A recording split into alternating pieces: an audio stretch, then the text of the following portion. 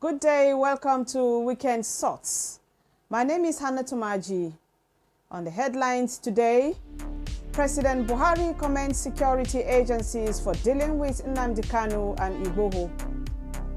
NYSC certificate controversy. Court ruling has vindicated me. Adeosun. Police Service Commission rejects Magu's promotion.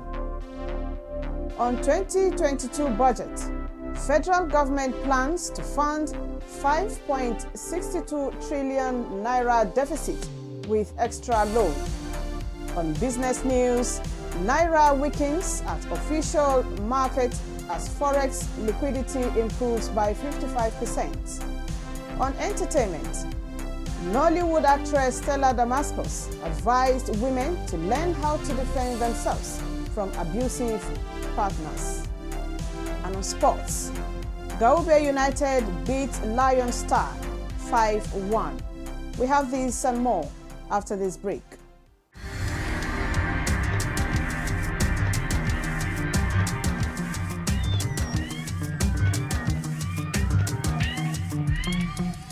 President Muhammadu Buhari on Tuesday commended the nation's security and intelligence agencies for their work in arresting secessionist Nnamdi Kanu and raiding the home of Yoruba Nation activist Sunday Igboho.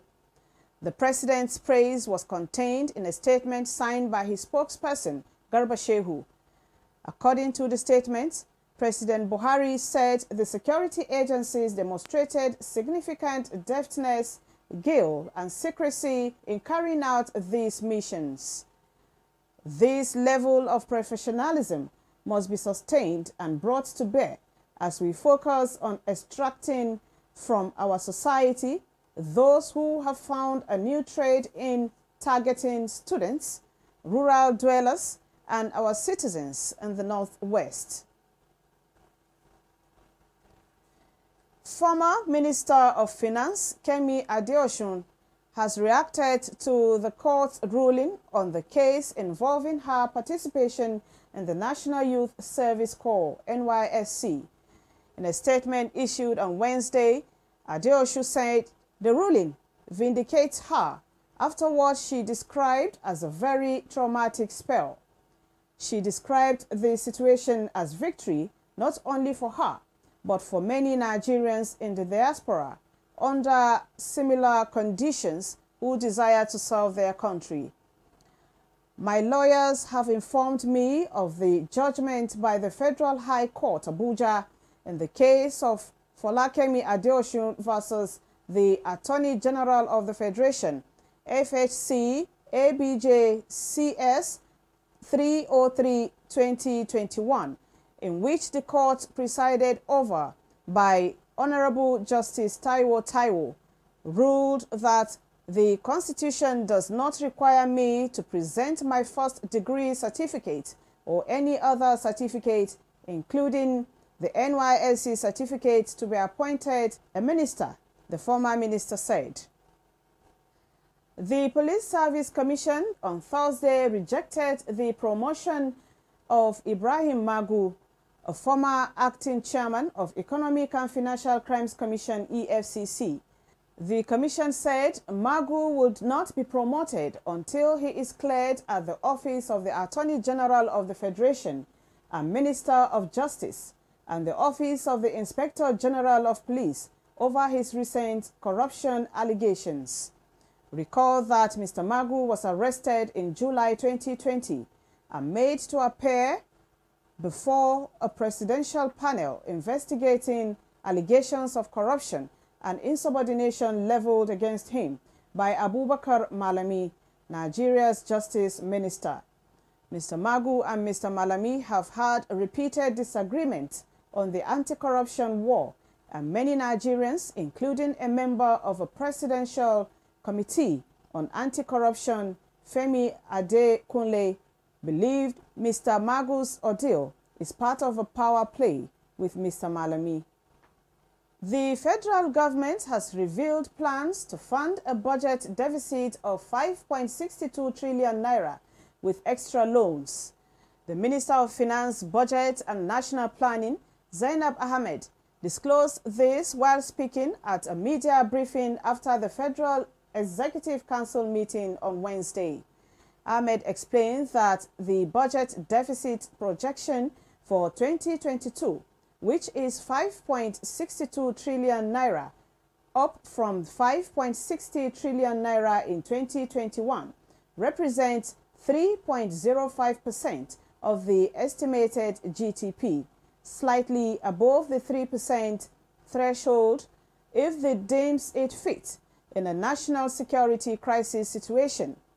The deficit, she added, will be financed by foreign and domestic borrowing in the sum of 4.89 trillion naira, privatization proceeds of 90.73 billion naira, and from existing project titles of 335 billion naira. In terms of total expenditure, Ahmed says Council approved an aggregate of 13.98 trillion naira, while the nation's foreign reserves was pegged at $34.2 billion as at the end of May. Taraba State Governor Darius Ishaku says that as part of the country's efforts to combat insecurity, members of the National Youth Service Corps, NYSC, should be allowed to undergo military training. The governor, who was a guest on Channels TV's Politics Today on Wednesday, also said the scheme should be extended to 2 years, with the first involving core military training.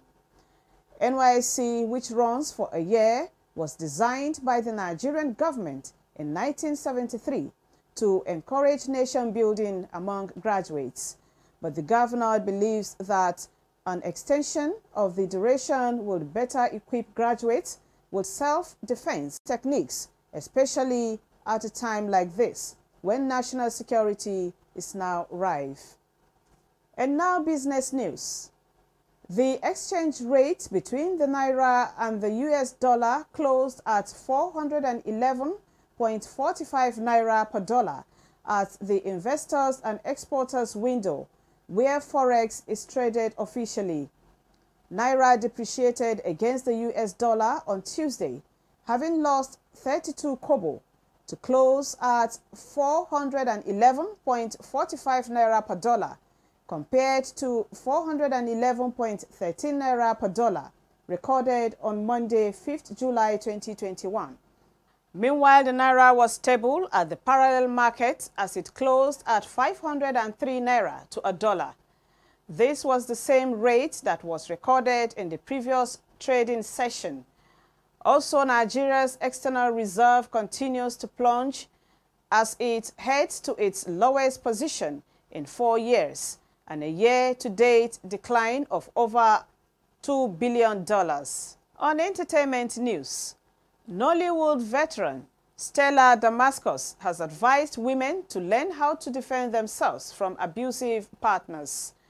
The movie star made this known while reacting to the comments she got from men after she shared a clip from a movie on her Instagram page. In the clip, a woman walked into her husband cheating, and instead of the stereotype reaction of sobbing or denial, she attacked him with her martial skills. For me, posting that video was not in any form of promoting domestic violence, she said. According to Damascus, the reason she posted the video was to show a different side of the story, a side different from typical Nigerian movie where the man would abuse or send the wife out of the house.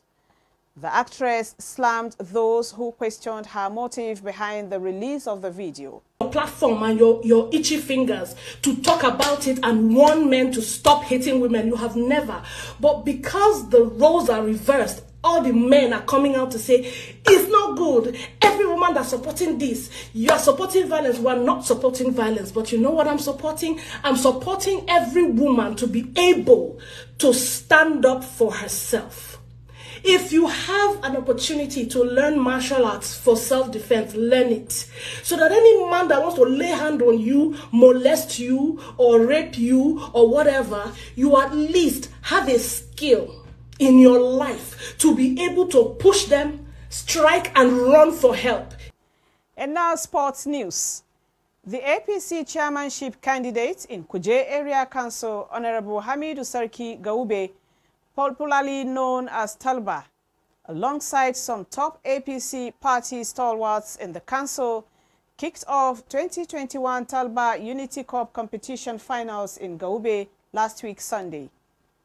The said football competition is aimed at engaging and uniting the people of Kuje, most especially the youths. The final football competition between Gaube United and Lion Star ended up 5-1, with Gaube United taking the lead. The organizer and sponsor of the competition, Honorable Hamidu Sarki Gaube, in his remarks, appreciated the peaceful conduct and support of the good people of Gaube ward throughout this year's football competition, and he promised to show more commitment towards the use of sporting activities as panacea to promote peace amongst the youth of the council. He further said when elected into the office as the executive chairman of Kuje Area Council come February 12, 2022, he will prioritize sports in the council. The report. So those who have won today, congratulations to them. And those who also lost, congratulations to them. The purpose of this is not just actually to win, but what lesson have we learned? That is the reason why all competitions like this are organized, is to give a message and to give a lessons. Have we learned something from this? That is the primary purpose. And I hope those who participate and we who have come to watch have been able to learn a lot of things. And we wrap it all up on Weekend Thoughts for this week. See you next time.